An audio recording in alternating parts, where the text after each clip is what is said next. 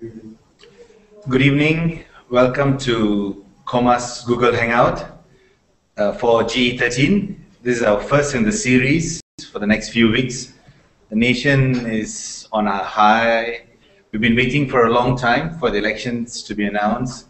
The good news is Parliament is dissolved and election dates are going to be announced soon. And we are here for a good discussion for 1 hour on a Google Hangout with two very important personalities from Malaysia to discuss on G13, what is at stake. With us today, we have Dato Ambiga Srinivasan. I think you can see her on screen. And we also have a very good civil society leader from Sabah, Tan Sri Simon Sipaun, who's on the other end. I think you can also see him on screen. Tan Sri, you can wave in case they may mistake you and me. Yeah, that's Tan Sri Simon. And my name is Gerald Joseph. I'm on one of the board of directors for Pusat KOMAS. I think I don't need much introduction to these two personalities. Just a brief introduction. Dato Ambiga has been leading the nation through a series of people's movement asking for a very basic and simple thing in any democracy. She's asking for free and fair election, and she's our leader, the chairperson of BERSIH 2.0. BERSIH 2.0 is the official name of the organization, but this committee has organized a series of different demonstrations demanding for free and fair election. You can just Google it right now. You'll see the excitement and the energy of the people who are at BERSIH 1, 2, and 3. Tan Sri Simon Sipaun is well known in the Sabahan circles, in the Malaysian circle. At present, he's the chairman of Persatuan Promosi Hak Asasi Manusia. This is not SUHAKAM, this is Pro-HAM. The good news is Tan Sri was also a commissioner of SUHAKAM before. So he's very well versed in human rights. He's well versed in Malaysian history and present politics. Most of all, he's well versed with the Sabah. He hails from Sabah. So welcome to Dato Ambiga and Tan Sri Simon. Welcome to join us on this first of the series of 5 Google Hangout for the GE-13. Kawan-kawan yang sekarang live online, selamat datang ke Pusat KOMAS. Pusat KOMAS adalah NGO, badan bukan kerajaan, pusat komunikasi masyarakat yang sudah 20 tahun di Malaysia. NGO yang kecil tapi suara agak besar. Kerja mereka melawan diskriminasi, bekerja bersama orang asli, membuat program untuk pilihan raya untuk selama 20 tahun ini. So sekarang kita diambang pilihan raya dan kita telah mulakan satu siri diskusi live online ya yang dipanggil Google Hangout PRU ke-13. Hari ini perbincangannya adalah apakah yang harus dipertikaikan yang sambil kita berdekat dengan tarikh PRU 13 yang tak lama lagi. With that, we will continue our discussion. So the format, friends from Malaysia and all over the world, welcome. You are free to make comments, ask your questions live. I think you can see the information on the poster. You can give it by Twitter, Facebook, Skype. Anywhere on the Google page itself, the team is waiting for your comments. Please feel free and we will pick out some comments. Only limitation is time, and that will be passed on to our two esteemed speakers, and then we will have an interactive discussion. So to get us going, Dato Ambiga, the format is a few minutes to start us off on this GE-13, General Elections 13. The nation has been waiting. So what's at stake? Over to you. Thank you. Thank you, Gerald. Saudara-saudari, salam sejahtera. Ladies and gentlemen, so what is at stake in PRU 13? I would say that the future of the country is at stake in the next general elections. It is a closely fought contest. Our institutions are at stake. We will have to see how our institutions function. We have seen how they functioned before. We need to see how they're going to function over these elections. Free and fair elections as an institution is at stake. Of course, we are also concerned about enforcement, about institutions that fight corruption, and so on and so forth. So all this is what is at stake in the next general elections. In other words, democracy is at stake in the next general elections. Now, we are going into an election where the playing field is not even. I will go into more detail about that, but we know for a fact that the electoral roll is far from satisfactory. We also know that the access to media is not free and fair. What BERSIH has tried to do is to raise the standard of conduct in the next general elections, and to do that we have launched a code of conduct, both for those who take part in the elections as well as for those who are in the position of caretaker government. Now, I just want to say a couple more things. One is that change, I know a lot of people, change seems to be a bad word for a lot of people. It is not a bad word. And I have news for those who say don't change.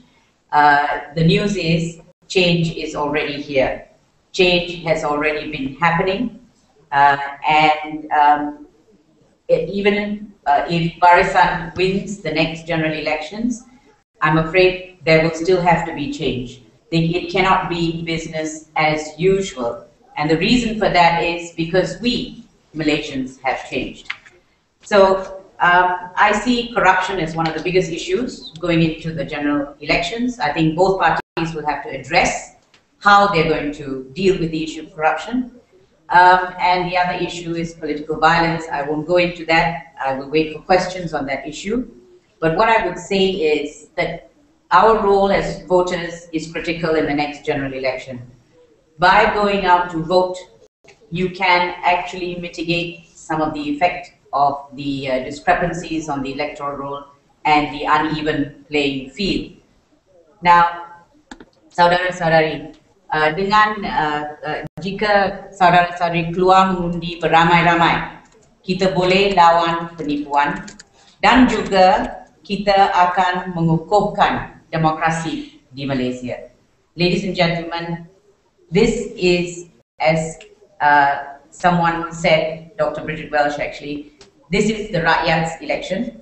We have to take ownership of it and we have to make democracy work. Thank you. Thank you, Dato Ambiga. That's a good opening that change is already happening. So what's the question about is change okay or not okay? I think that's an affirmation of the rakyat, the people of Malaysia, who has already embraced change. So I think thank you for telling the nation to enjoy change, to embrace change, and really be happy with change happening. So doesn't matter which party wins this election, the agenda of the rakyat is already rolling for change. Yeah. So Tan Sri, over to you, Tan Sri, from the other end of Malaysia, giving us some insights on GE-13, what's at stake. Thank you, Gerald, for having me this evening. First, let me clarify, I'm not a politician. I've never been one. I'm not a member of any political party, and most probably will remain so for the rest of my life. I am not pro-government. I am not pro-opposition, only pro good governance and pro-human rights. Okay, back to the theme. The 13th general election, what is at stake? To me, simply put, the country and its citizens' future is at stake. Our future, your future, my future, everybody's future is at stake. Will it be a bleak or a bright future? This depends on the government that is going to be chosen by the people. One characteristic of democracy is that the people are given the opportunity to elect the government of their choice at regular interval. However, the actual process is much more complicated. Democracy cannot function properly under any condition. For example, it requires a reasonable standard of literacy and a sizable middle class. Democracy and good governance go together. Governance is the process of decision making and how these decisions are being implemented or not implemented. The main characteristics of good governance include participatory, consensus-oriented, accountable, transparent, responsive, effective and efficient, equitable and inclusive, and follows the rule of law. Good governance assures that corruption, which Dato Ambiga has alluded to, that corruption is minimized, if not eliminated. The minority views are taken into account. The voice of the vulnerable groups are heard in decision making. It is responsive to the present and future needs of society. Democracy needs clean electoral rolls, free access to the media, a level playing field, free and fair election, amongst others. So many things. Do you want me to continue or shall I stop for the time being?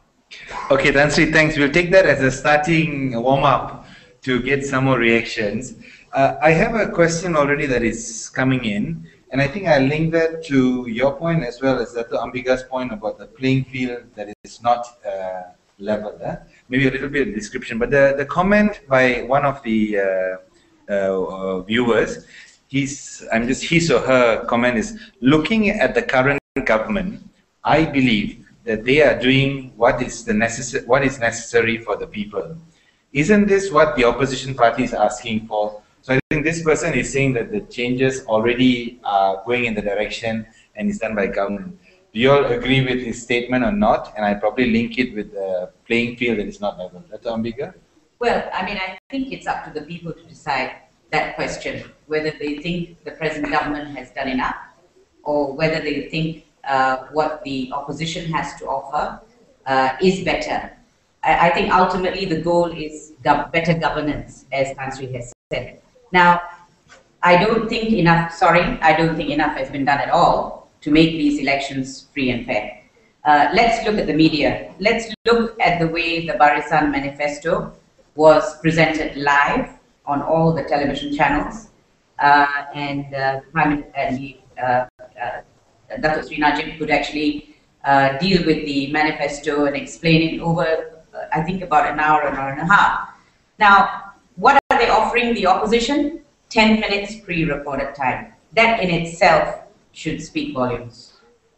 Okay, Tan Sri, you want to take it on from there on other points about the playing field, whether it's level or not? Media has been mentioned by Dato Ambiga. Okay, I'm just one individual. I think it is not fair for me to make judgment. I agree with Dato Ambiga. It is the people.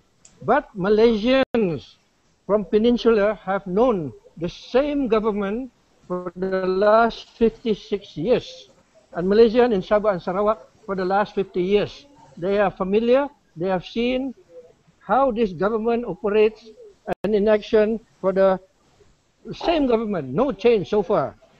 If they are happy and satisfied with the same government, then the logical thing to do is to give them the opportunity to continue. But if they feel that they see this government as not practicing what I indicated earlier as what I call good governance, then they should know what to do during this coming election. Only the people themselves can answer this. Now, in my view, the people are more knowledgeable, they are more informed of current affairs, with the availability of the internet and other modern means of communication. Their literacy standard a lot higher, their expectations are also a lot higher. I believe there is sizable number of young voters also. Unlike in the past, it is now, in my view, getting more and more difficult for the government to hide the truth from the public.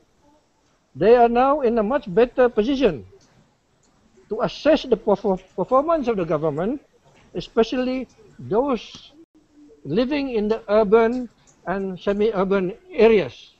So on that note, I think I better stop, because once I start talking, I tend to get carried away and forget when to stop, unless you remind me. Thanks, Tan Sri. No, definitely you are very much within the time. I think that comment about the rakyat, the people having grown, I think that's what Dato Ambiga said in the beginning, that change is already happening. Maybe we can try to discuss in the GE-13, what's the changing rakyat impact on this GE-13? Because you, Tan Sri, has said that it's a more educated crowd, there's a younger population, you can't hide the truth. That's some of the things you've seen. Dato Ambiga, what do you think of the rakyat? Well, I think really politicians will be making a mistake if they insult the intelligence of the rakyat. And by that I mean, if they think smear campaigns and political violence is going to work, it's not. The people are far smarter.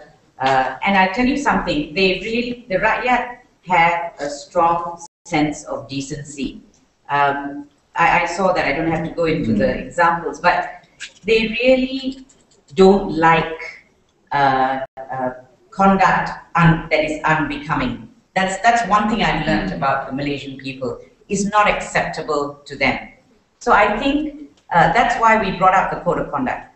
We think there must be a high level of conduct in these next elections. I think the rakyat are looking for statesmen, not just politicians. They're looking for statesmen. They know that when they cast their vote, they're not voting just for the candidate, they're voting for themselves and for the future of the country. That much the people of Malaysia have come to be aware, and that's why the 13th general elections is so important. Dato Ambiga, can you just give one example? What's the difference between, because for rakyat, this word statesman and politician, what will differentiate between a statesman and a politician? Give an example of one conduct from the code of conduct. Well, I would expect the statesman, for example, to immediately come out and condemn unacceptable conduct by his party.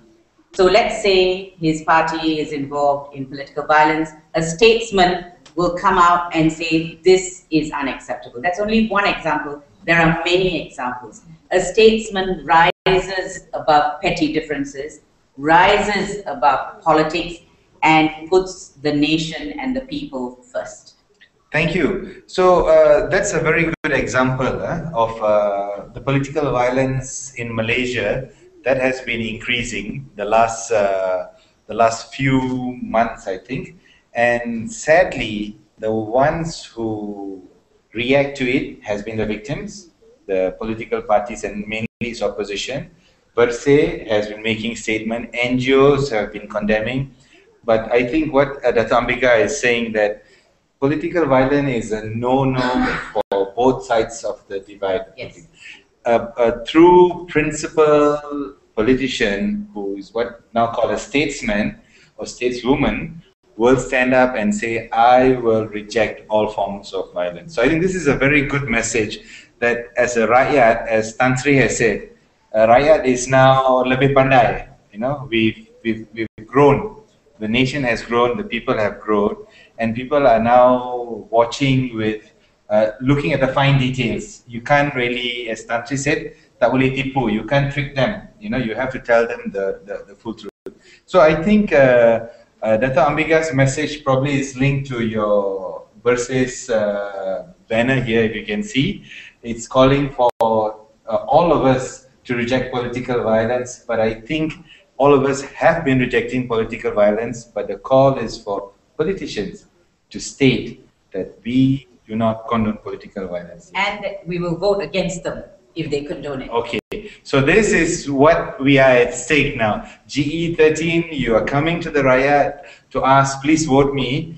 And Dato Ambiga has just given you a criteria for evaluating the candidate. If the candidate has kept quiet on political violence, that means definitely no.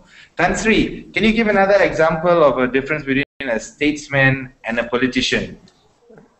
Well, Gerald, it has been said, the politician thinks of the next election. The statesman thinks of the next generation. Oh, okay. I agree with Dato Ambiga. The statesman should think in terms of the long-term interests of the country and its people. So the politician thinks in terms of his whatever immediate political gain. Anyhow, to comment on the 13th general election, I think it will be the most hotly and tightly contested election the country has seen since so far. Before the 12th general election, it was fairly easy for the incumbent government to win so easily with two-thirds majority. However, things changed drastically during the last 12th general election held on 8th of March 2008, in which the BN for the first, I'm not quite sure this one, first time or second time, but anyhow, it failed to obtain the usual two-thirds majority, and the opposition captured initially 5 states. Perak was subsequently lost to the BN amidst a lot of controversies. The 12th general election, in my view, the results indicate a move towards the right direction in terms of development of two-party system in the country. I think, in my view, this is a good move and it is in the right direction. Since then, I notice more multi-racialism in the membership of political parties. The political culture has been dominated by too much racial and religious sentiments, I think, for far too long. And it is not bringing the country anywhere. It has tended to polarize society like never before. And it is not conducive to the creation and maintenance of genuine national unity and integration so vital to a plural society. I see now people generally upbeat and feel that for the first time in the country's political history, there is a real possibility of changing of the guard taking place, especially if there is level playing field, clean, fair, and free election. People tell me that if an actor has been on stage acting far too long, it is only natural for the audience to expect a different actor to come into the stage and see if he is a better actor than the last one. If he is no better or worse than the previous one, he or she can always be changed during the next election. I think this is how democracy should work. Generally, I feel now, generally people like to see change, but not change for its own sake, but change for the better. This could be a good pattern for the future. I stop here for the time being. Thank you, Tan Sri. I think a very important point of a two-party system, and I think democracy is only alive when we can show we can handle different political forces, different political ideology coming in and out, and the nation continues, So, Tan Sri has said it very well. He says that the change of guard would mean BERSIH 8 demands. The free and fair election, clean electoral roll. Said when the system works, people's voice can be translated into their vote. And this is where we are at the point of the nation now, asking, we are about to go and make the choice BERSIH has helped put the people's demand up with the 8+2 demand, but there has not been, there does not seem to be a very good uptake of the demands. At the most, I think 1.5 or 2. So what does a nation do at this point when BERSIH has worked so hard together with us for this change? Well, you're right. It's 1.5 or 2 is that. The indelible ink has been implemented. We're not very happy about the way it's being implemented, but let's give them a tick on that one. As far as the other things are concerned, and these are really critical, the electoral roll is unacceptable that we go into an election with the electoral roll in the state that it is. The lack of free and fair access to the media, also unacceptable. Now, the campaign period is something else that they may give us a few more days. But of course, I don't know that people will be complaining too much because we've been campaigning for 2 years. But you need a long campaign period to take account of the overseas votes. You mustn't forget that. The postal vote system hasn't really been overhauled as we wanted. The overseas vote system is still unclear because it was implemented so late.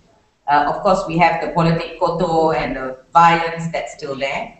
So there are a lot of things that are still not done, not fulfilled.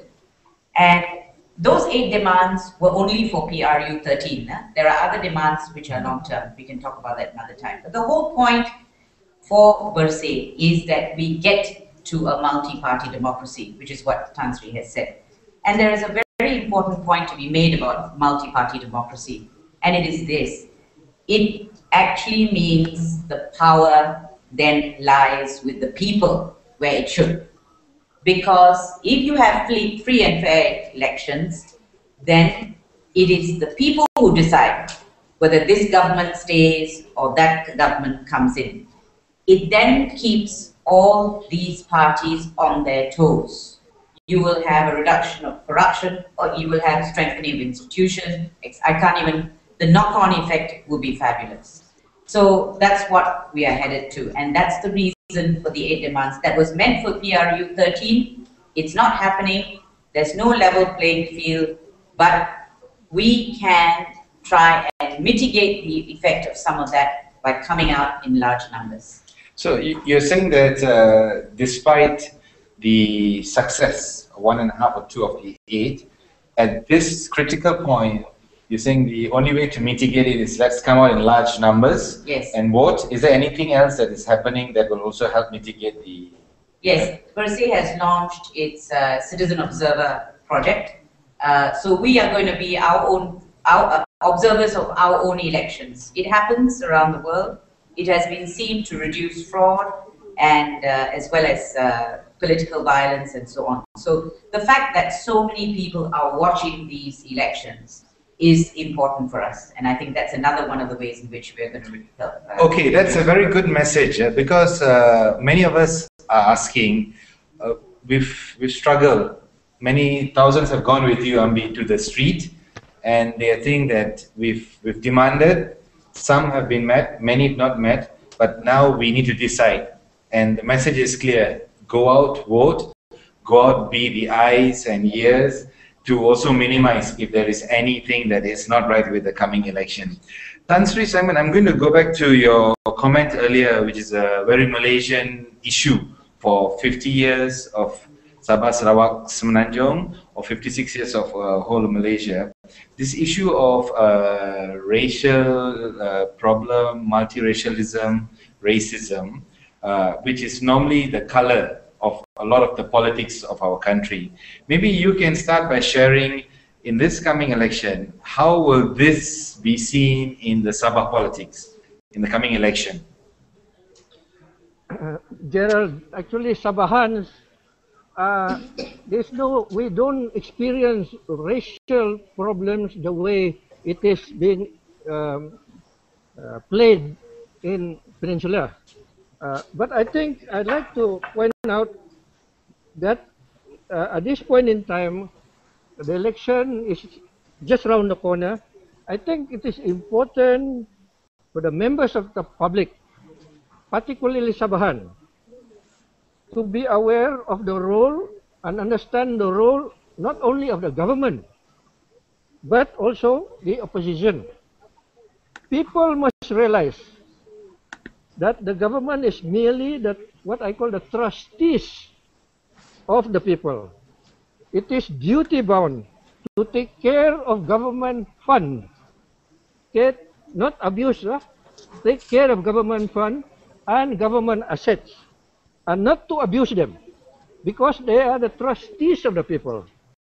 That is why there are so many rules and regulations involved in the management and administration of public fund.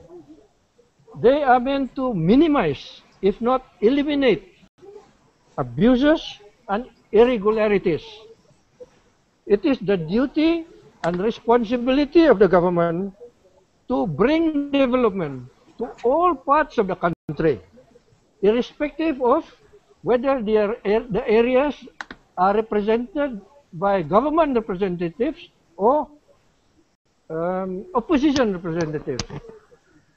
It is not the duty of the opposition to formulate and implement development projects utilizing public funds because it has no access to public funds.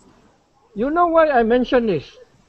Because I often hear politicians from the government side telling people there is no use electing the opposition because it cannot bring development. And to the ordinary kampong people, you know, it appears to be true. But it is not the responsibility of the opposition to bring and formulate development. How can they? They got no money. They cannot spend public funds. The responsibility of the opposition is to provide what I call constructive criticism and keep the government on its toes. It provides the necessary checks and balance. The opposition provides an alternative government for the people.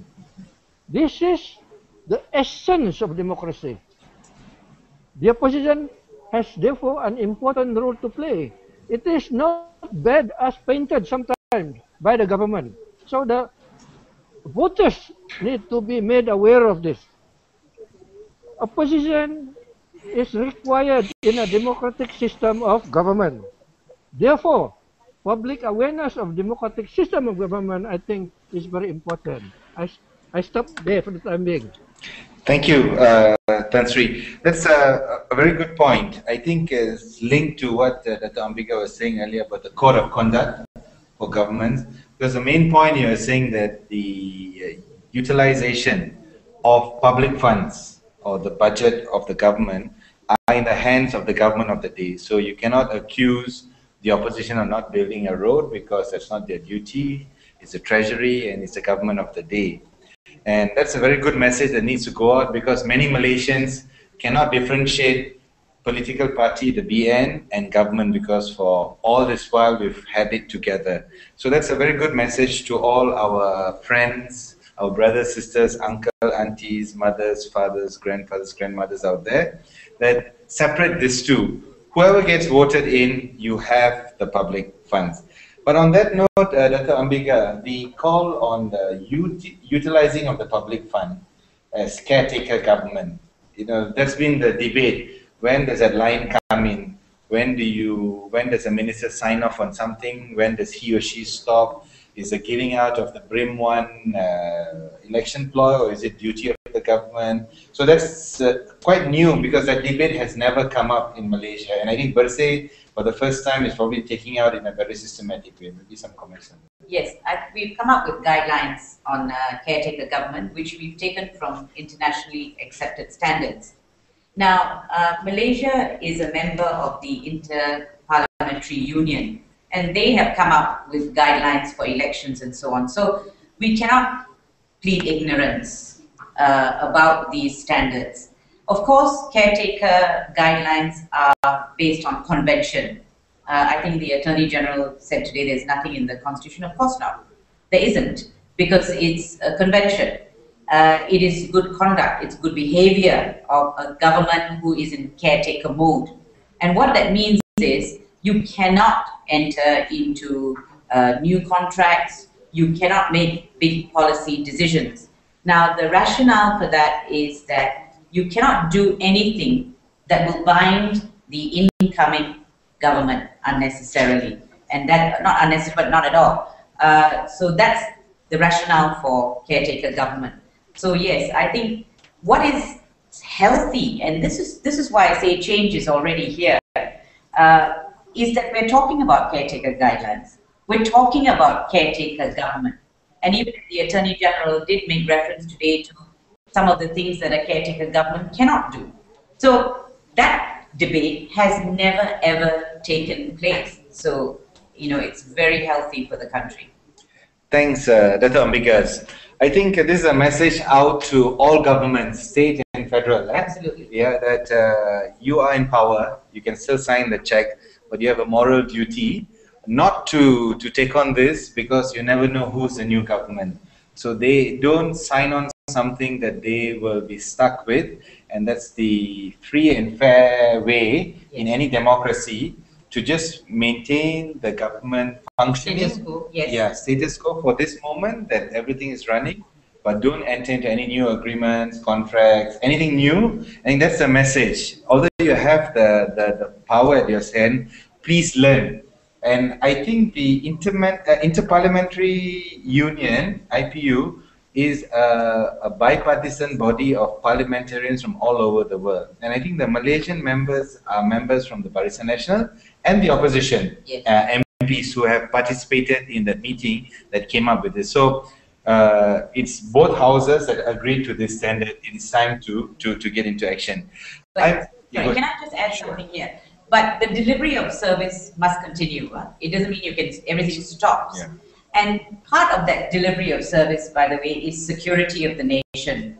So the police have to carry on doing their job, for example, in stopping violence, etc., etc. So all those things go on. Delivery of service goes on. That's important to know. Okay, thanks for the reminder. This is a message for politicians. Jangan lupa tugas sebagai kerajaan juga. That's the message by Ambiga. While you're busy campaigning, you still have to make sure delivery of service continue. We have a list of many questions. Tan Sri, banyak soalan untuk Sabah. I think Sabah is a hot topic sekarang.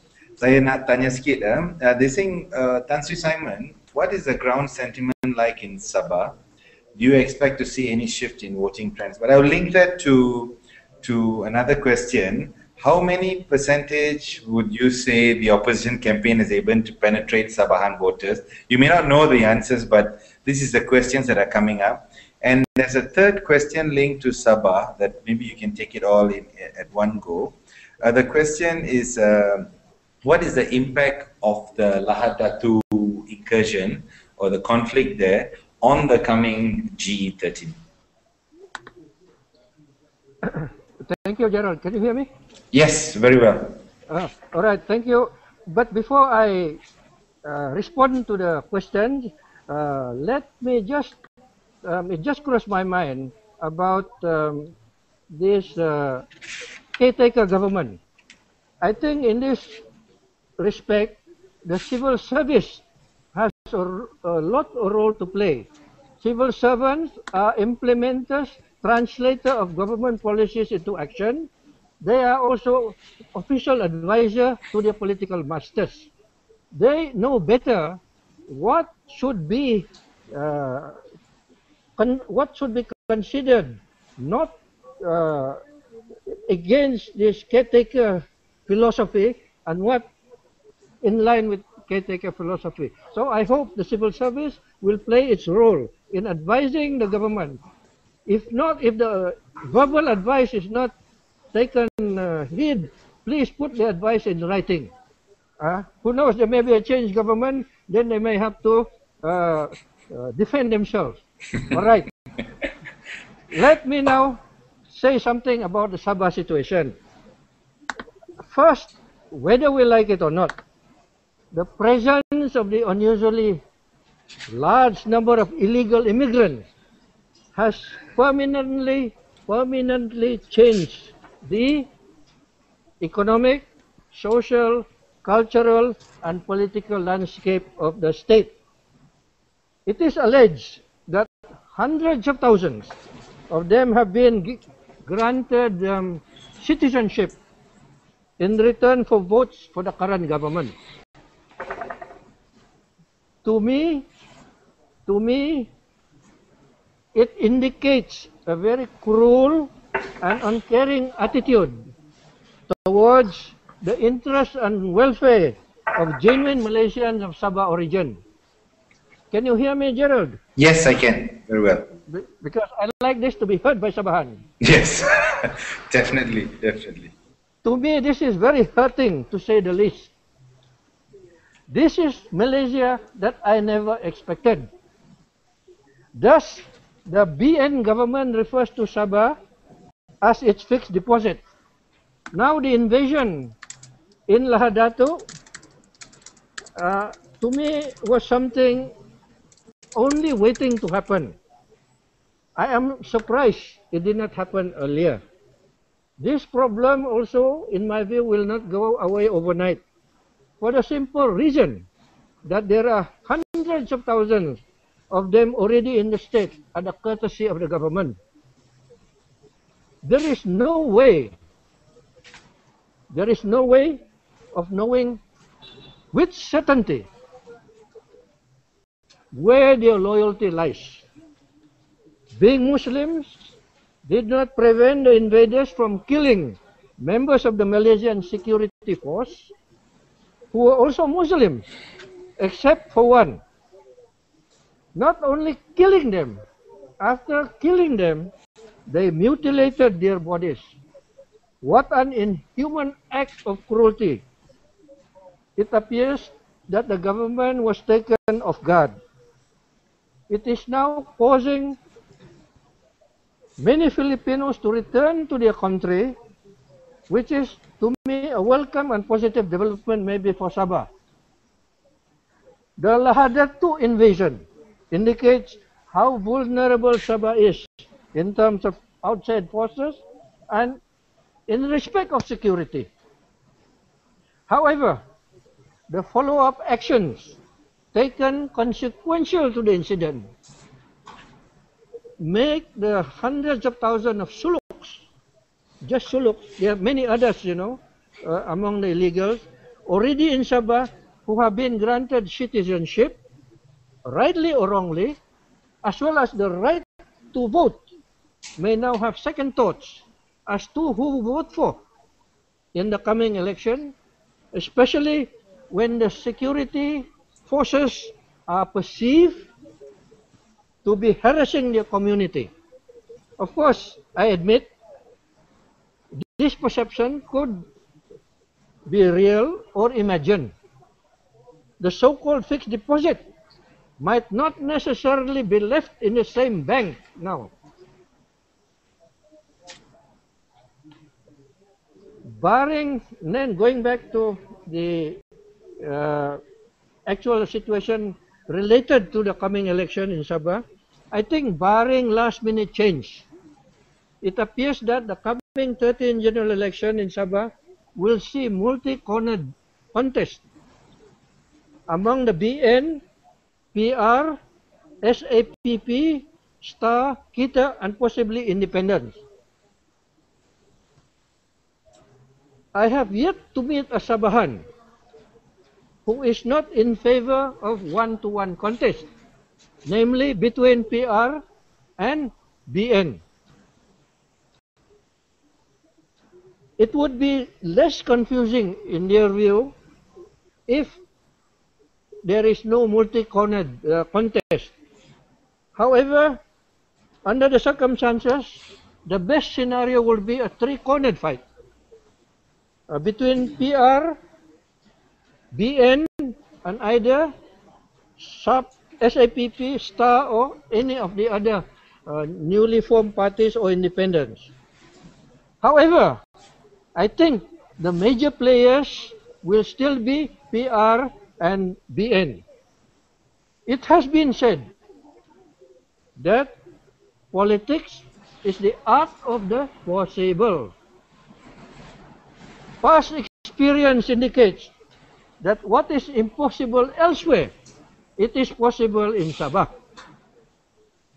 At this stage, I still do not rule out the possibility of one-to-one contest between PR and BN, at least not on nomination day. There is a saying that has withstood the test of time. United we stand, divided we fall. Sabah needs political leaders who are prepared to make sacrifices and place more importance to the greater good and public interest over their personal and vested interest. I've got some wish list here, but I'll leave that a bit later. Okay, thanks, Tan Sri.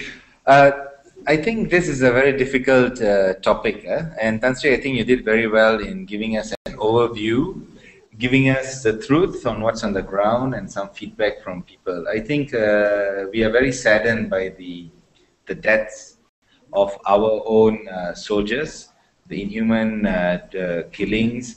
We also said that there were victims on the other side, because was the conflict necessary? Could there be other ways to have avoided this? I think this is something that the nation will grapple with for a long time.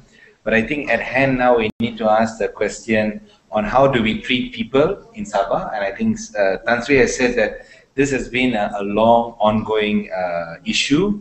Hundreds and thousands of people have come, as he uses the word, courtesy of the government. And they are people who also profess religions of our country.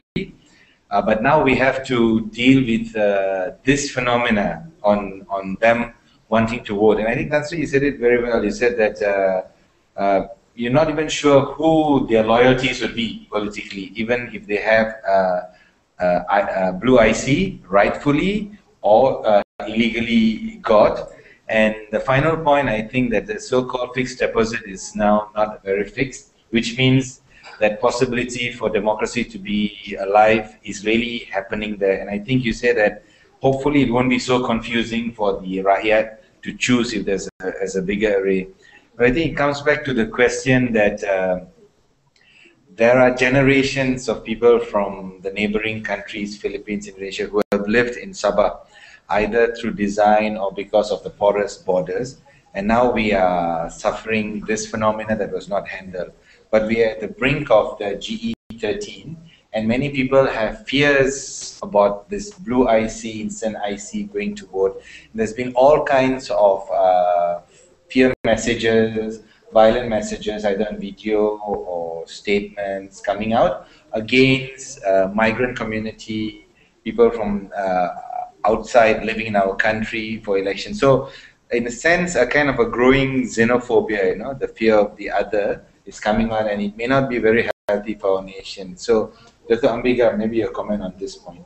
I just want to say that whatever the RCI has disclosed in Sabah has been happening in West Malaysia as well, in Peninsular Malaysia. There have been a padding of the rules. The problem that we have is that because the courts do not scrutinize the rules anymore, because Section 9A of the Elections Act, it's very hard to challenge some of these findings. And all we can do is bring it to the attention of the EC and then leave it to their good officers to make changes. We don't know whether it's happening or it's not. But more importantly, political scientists like Dr. Ong Kian Ming have been studying this for over a year, and he's produced so many examples of possible entries of foreigners and as well as other discrepancies. But unfortunately, despite his bringing it to the attention of the EC, not much is done. So this is the problem that we seem to be plagued with all over Malaysia. But having said that, what I do not agree with and do not support or condone for 1 minute is this xenophobic response to foreigners in this country. I think whilst we can use the art of persuasion before the elections to say, you're most welcome to work here, but please don't participate in our political process, that's fine, that's gentle persuasion. But to frighten them and intimidate them, as I think seems to be happening now, is totally unacceptable. So that cannot be condoned at all. Thanks. I hope the message goes out. Kawan-kawan di luar, walaupun kita rasa marah dan mungkin tertanya-tanya kenapa ada mereka yang datang dari luar negara yang dapat kad pengenalan dengan serta-merta dalam sejarah Malaysia macam di Sabah sekarang, dan kita tertanya-tanya adakah mereka akan keluar mengundi dan mengubah pola hari pengundian, ya. Tapi apapun berlaku, kita harus mengikut cara beradat dan undang-undang seperti yang dikatakan oleh Dato Ambiga. Jangan kita persalahkan semua orang. So kalau kita jumpa orang di luar, bukan semuanya melakukan kesalahan atau mendapat IC biru itu. So apa yang dilakukan, janganlah menjadi anti orang luar negara, sebab negara kita dah berjiran dah lama. Ramai dari mereka yang bekerja di sini, and we don't want to create an atmosphere where it's us against them. So thanks for that message. We will continue with there's a whole list of questions here now. There's a question here for maybe I think Dato Ambiga. Nak tanya Dato Ambiga, boleh tak? I'm sure boleh lah. Jika kerajaan yang memerintah tidak dapat melaksanakan seperti janji-janji di dalam manifesto, dalam tawaran parti masing-masing, bolehkah rakyat menuntutnya kelak? Question is that if the government of the day that wins doesn't fulfill the promises of its manifesto in the party prior to election, can the people demand for fulfillment post-election? Of course. In fact, you must keep the government on its toes, all of them, state government and the federal government. Because ultimately, you have to remember that they are there to serve you, not the other way around. You are the boss, in other words. So you must make these demands of the government continuously. And what I would say is that we're at an interesting stage in Malaysia, because for the first time, you can actually compare the governance of the opposition, which is the Pakatan Rakyat, they're actually the government in some states, and the federal government. Of course, it's not necessarily like for like, because state government is far more constrained than the federal government. But in their policy, in their treatment of integrity issues, in their treatment of corruption, in their treatment of, public funds, in their spending habits. Those are differences that you can make, those are comparisons you can make. So we're lucky, actually. You cannot say that you're voting in a vacuum this time around. It's not a vacuum. You can actually judge their conduct to some extent. And ultimately, you make that decision. You want a clean government. We all want a clean government. We want an accountable government. We want an honest government. And we want a government who respects institutions. And if that's the case, then you should make that choice based on what these governments have been doing in the past. Thank you for that point, which means that after election, we cannot take a break. The rakyat will be noticing every detailed conduct of what the government does, both state and federal. So now we have come to the end of the 5 years. We are doing an evaluation, both Pakatan, state, and the BN at the federal level, to ask the questions. There were promises before, what has been achieved, what has been not.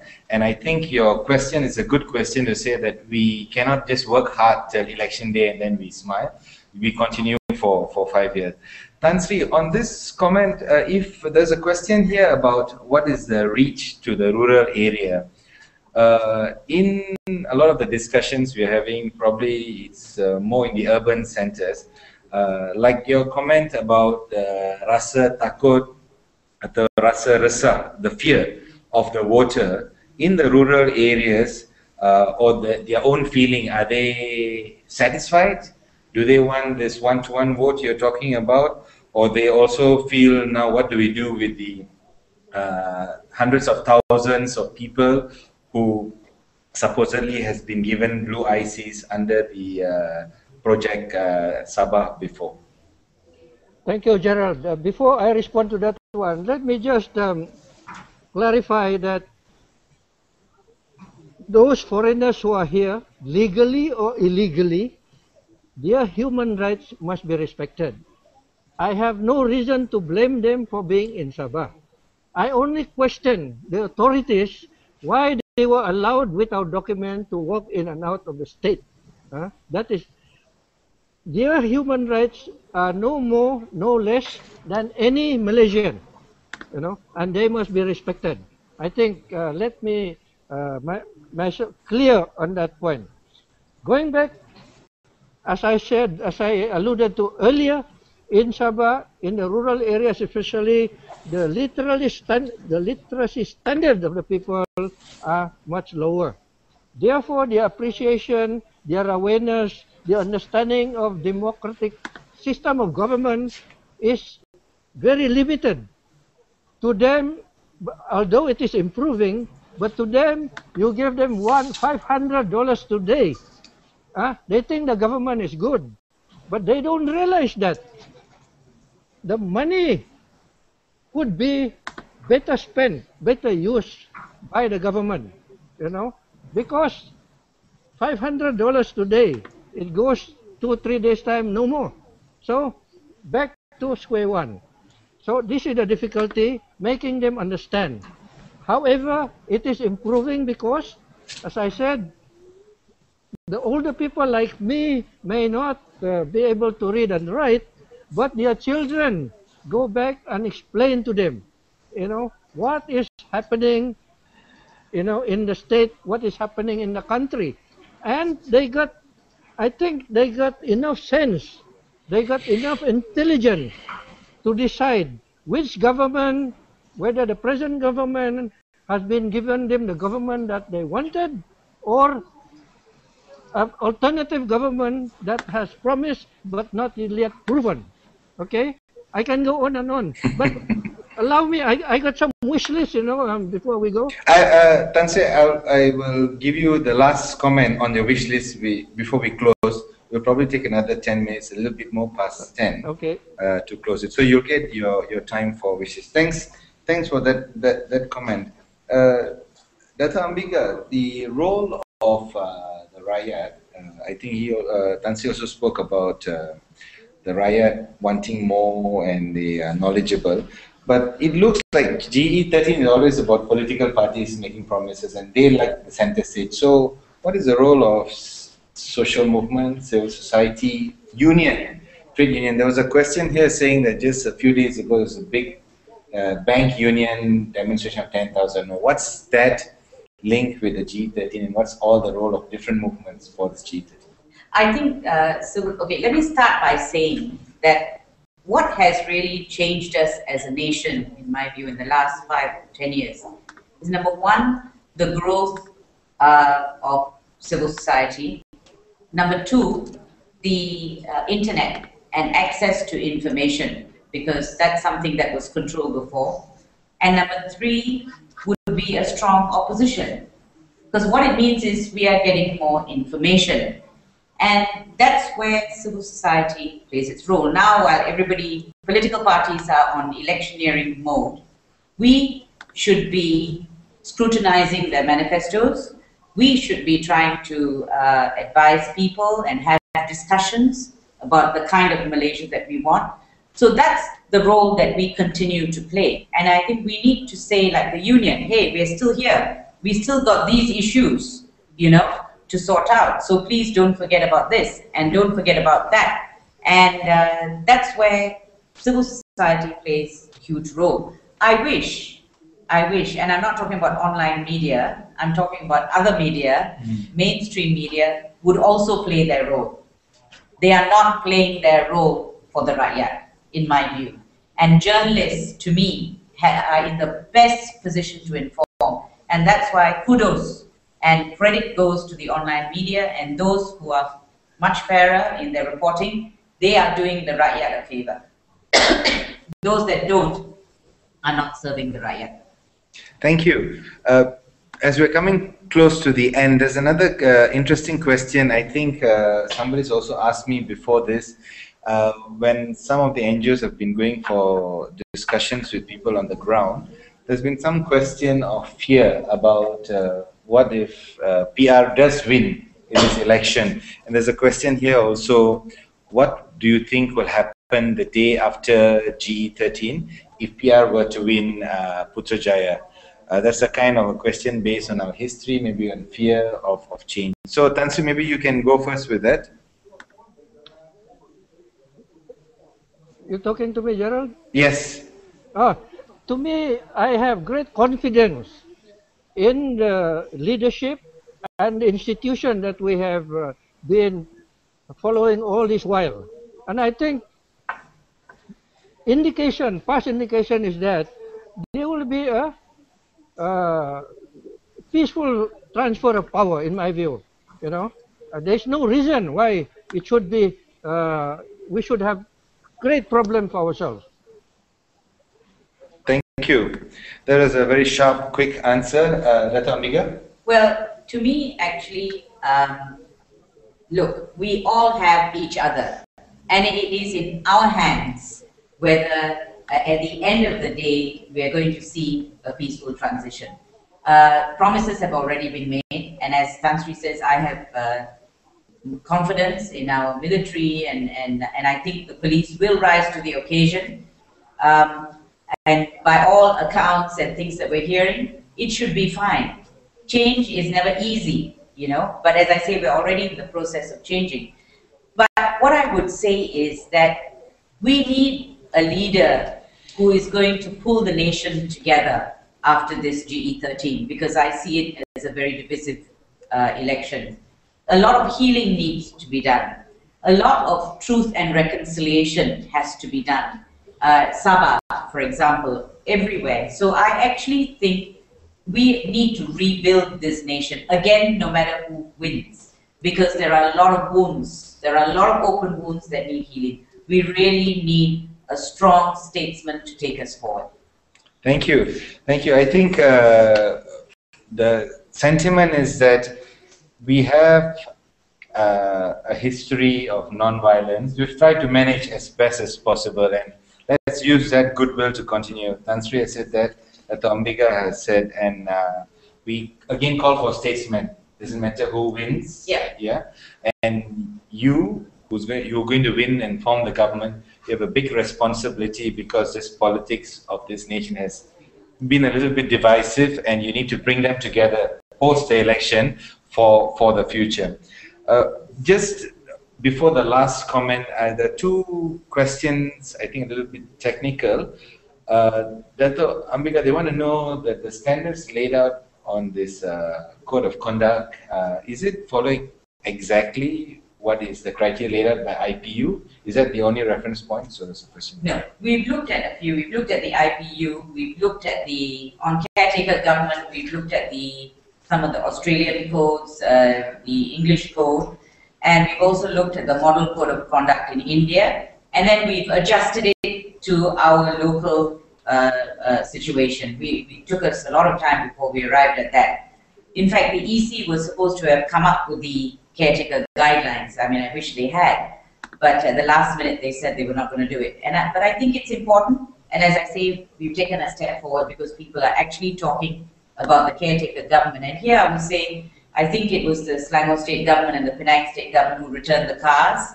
That's positive. So, you know, it takes a bit of getting used to, and I hope everybody will wake up to their role as a caretaker government soon.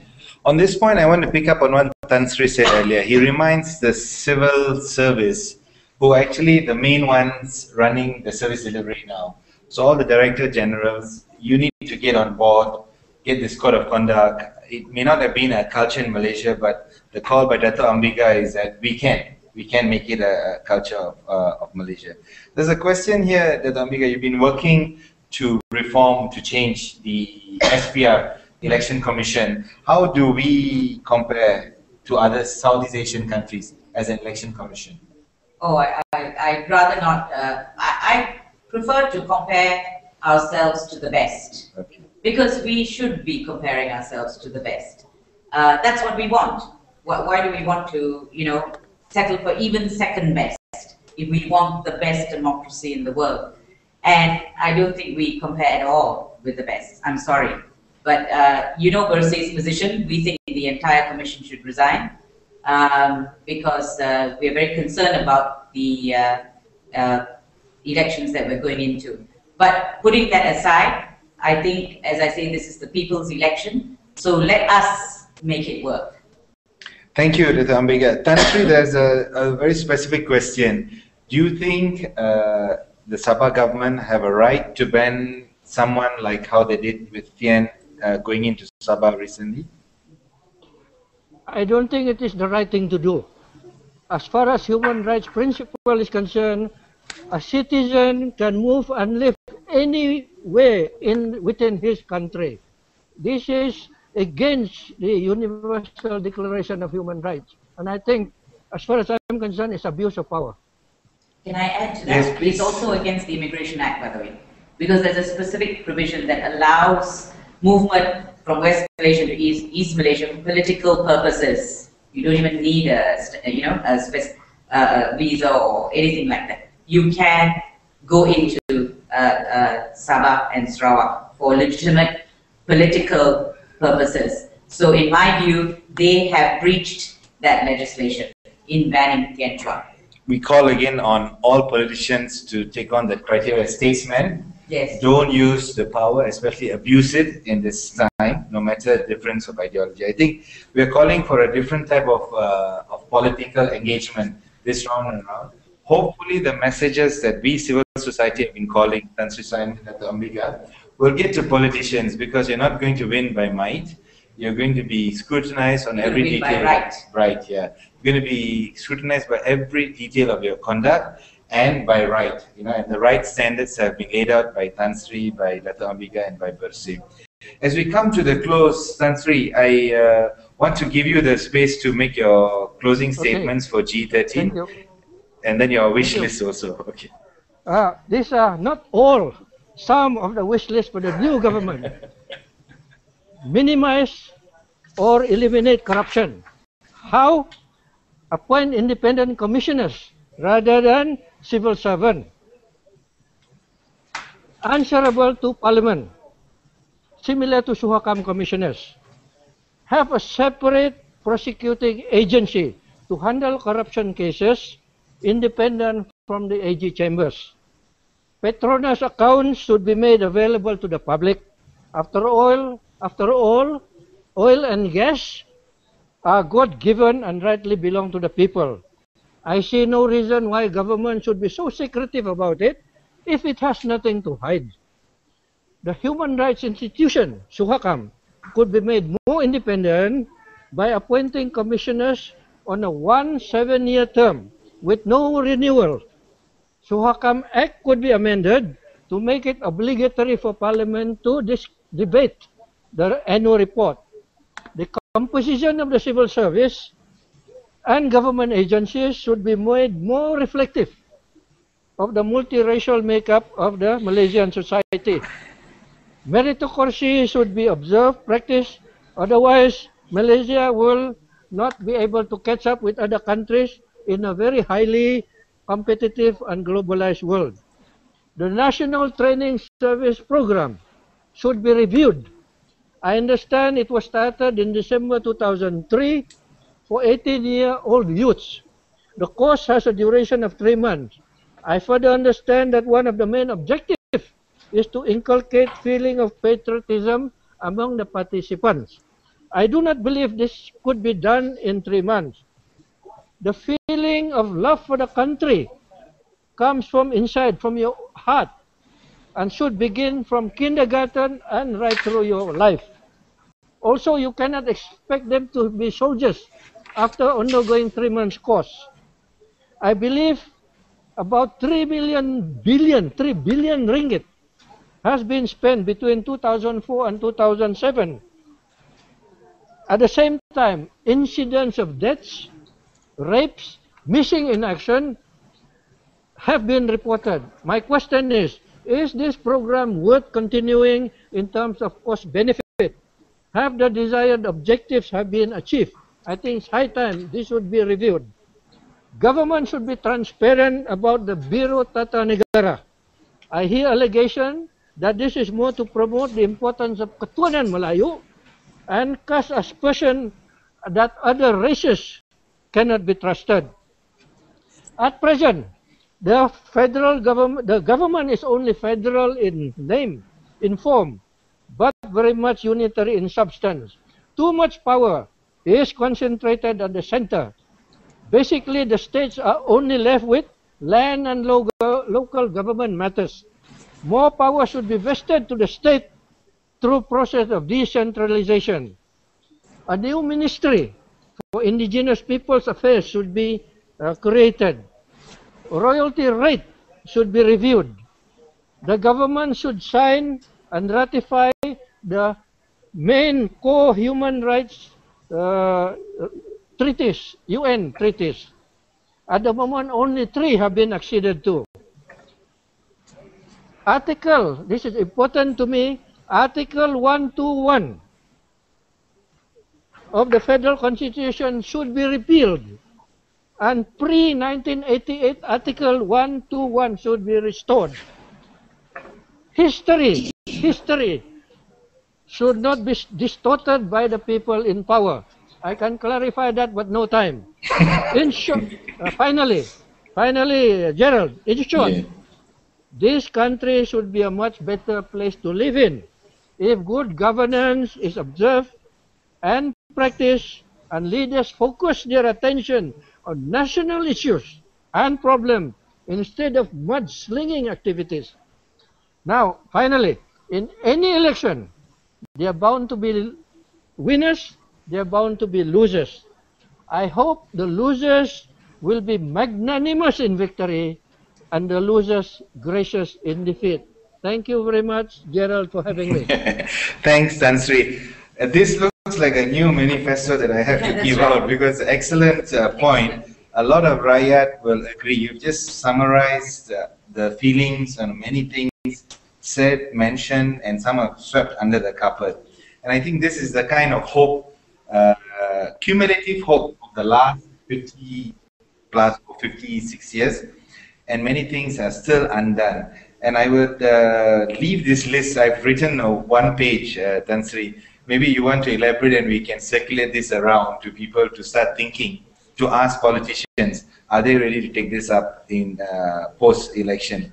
So, Ambi, before the last comment on your own view and hope for GE-13, there was just one specific question, I think this is directed to BERSIH and to all people. How do we take the message out to the rural heartland? Is that happening? And in the light of possible provocation by maybe extremist group in the ceramah, violence, political, what do the common rakyat do? Yes, I think the issue about getting the word out to the rural areas that has always been a problem. People have always wondered whether BERSIH has to reach there. But we have been working with other NGOs. BERSIH is not the only one who is doing voter education. There are other wonderful organizations, including your own, by the way, who are doing a wonderful job of that. So I think all of us are doing our best. Now, I saw a video a couple of days ago of a ceramah where Dato Sri Anwar was, and the crowd was listening, and there was rabble-rousers at the back creating a lot of noise. But what was interesting to me was that the people in front just ignored them. And I think that's what you have to do, ignore the rabble-rousers, because bullies like to be seen and heard, and they like reactions. The best thing to do is to remain calm, remain peaceful, follow the orders of those who are looking after the security. I think everyone now knows that security has to be provided in many of these areas. So that is one thing. But I do know that there are many areas where this kind of violence goes on, and some people dare not even go in to these areas to give ceramahs. That is unacceptable. And this is where I will do my final comment about PRU 13. Now, the Dato Sri Najib signed a pledge, the Transparency International Pledge. And in it, amongst other things, he promised ethical conduct. Now, I believe that he can actually set the tone. And if you look at his pledge, it's interesting, you should Google it and look at it. He said he wanted to set the tone. So I think he can. And it would be wonderful if he would come out and say, look, this is going to be a free and fair election, no more political violence, no smear campaigns, no cheating, no putting up false posters and that kind of thing. It'll be wonderful if he would do that. Just as he made the announcement that any transition would be peaceful, that was good. I was also asked, look, what about those who didn't sign? And I know there are many who didn't sign this pledge. To me, it's irrelevant. We are still going to hold you to the highest standards of conduct. Please be very clear about that, whether you sign the pledge or not. Now, I would say that one of the things, Tan Sri has put it so well, and he's covered every important aspect that we should be looking for. But I would also add that I would like to see the setting up of a Truth and Reconciliation Commission, because I really do believe, as I said, this nation needs healing. The way to heal is not by prosecuting every wrongdoer, otherwise we'll be doing that for the next 100 years. We need to take a leaf out of other books in other countries which are in transition. We need to also be very serious about corruption. We need to be very serious about asset recovery. We need to be, we need to even possibly look at amnesty in some instances. And really, at the end of the day, we need to stop this capital flight out of the country. So those are the two additional things, and I'll end by saying this. People should not be afraid to come out and vote. In fact, they should be excited about these elections. This is your chance, okay? Your vote is really, really going to count. And you are not alone. There are millions of us going out to vote on that day. So I would say, go cast your vote, go early, check your details on the SPR website, make sure you're still voting in the same place, make sure you go early, cast your vote, and let's bring democracy back to this country. Thank you, Tan Sri Simon Sipaun and Dato Ambiga Srinivasan. That was an excellent 1 hour, 15-minute discussion. I think it has opened up the playing field for elections to move from political mudslinging to statesman conduct for democracy. I think they have set out very high standards, both very experienced in the history of Malaysia. They've put a standard where we should aspire. They've put the burden on politicians to be able to conduct themselves better, but they put the power in the hands of the rakyat to decide how these elections will come out. So with that, to all the rakyat out there in Malaysia and overseas who have followed this discussion on KOMAS Google Hangout, GE-13, what's at stake, thank you for your questions and comments. We tried our best to take all your comments and questions, but the only limitation was time.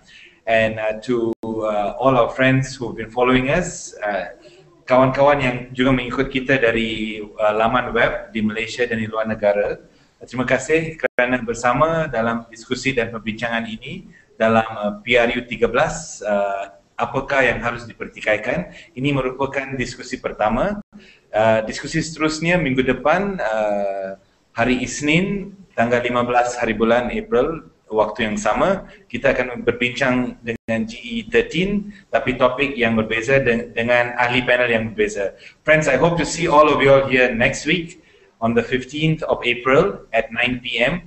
for the next series in our GE-13 Google KOMAS, KOMAS Google Hangout. Thank you, Tan Sri Simon from Sabah. I think you can give a wave now. And thank you to Dato Ambiga. Okay, bye-bye. Thank you, Tan Sri. And thank you, bye-bye. Thank you. Right.